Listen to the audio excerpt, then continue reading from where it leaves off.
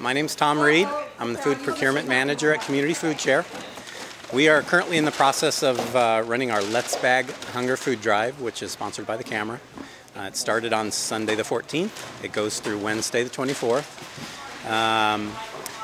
We print a paper bag that goes in the camera on the 14th and ask readers of the camera to take that bag to their local grocery store, fill it up with non-perishable goods, and put it in our donation bin. We then have volunteers who go around several times a day, clean out those bins from the grocery store, bring it back to the warehouse, where we have more volunteers unloaded into large bins. Then we have big teams of sorting people, which you see behind me, that bring that food back, sorted into predetermined categories. Once those categories are sorted, we weigh it in, put it into inventory, and as soon as it's in our inventory system, then we start to send it out to our agencies. We have 58 agencies in Boulder and Broomfield County that will benefit from this food drive. As of yesterday, we are at about 100,000 pounds collected.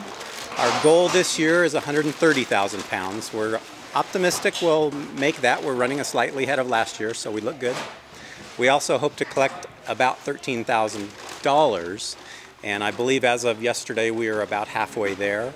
The good thing to us about donated dollars is every dollar donated equals 4 meals. So we can stretch a dollar donated a lot farther than the average consumer can. So this food drive will probably last us into March of next year, probably, as we send it out to our agencies. So it's a huge food drive for us.